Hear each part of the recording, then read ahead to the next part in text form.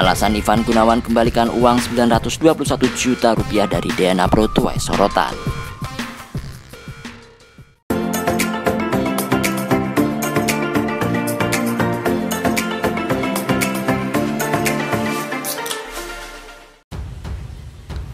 Presenter Ivan Gunawan diketahui terseret dalam kasus robot trading DNA Pro yang membeberkan alasan memilih mengembalikan uang yang telah diterimanya.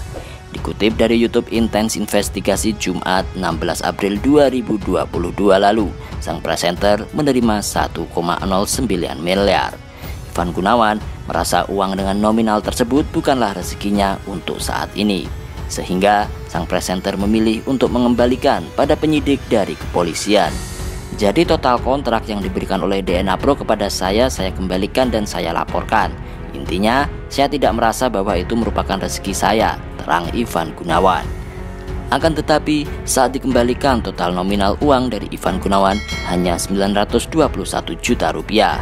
Pihak kepolisian mengatakan selisih dari 1,9 miliar dibuat untuk membuka akun DNA Pro. Tindakan tersebut diduga agar seolah Ivan Gunawan menjadi member. Kemudian, Ivan Gunawan mendapati hikmah setelah terseret kasus hukum ini.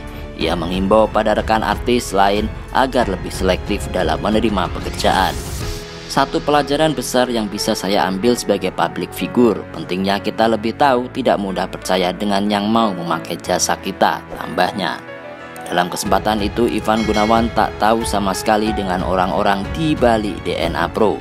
Kontak kerjanya sebagai brand ambassador diteken melalui pihak lain, yakni Rudis Group.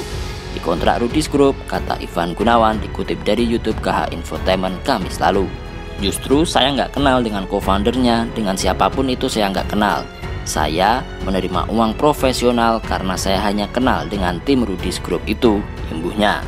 Terseret dalam kasus hukum, lantas Ivan Gunawan memilih berinisiatif untuk mengembalikan uangnya. Setelah tahu DNA Pro terjerat masalah hukum, sang presenter ogah menerima uang tersebut. Uang sebesar 921 juta pun telah diterima penyidik dan dijadikan sebagai barang bukti. Bukan diminta untuk dikembalikan, saya yang inisiatif untuk mengembalikan, jelas Ivan Gunawan. Jadi saya sebelumnya tidak pernah ada diminta untuk mengembalikan apapun, tapi ya saya memang nggak mau menerima itu, jadi lebih baik saya kembalikan, tuturnya.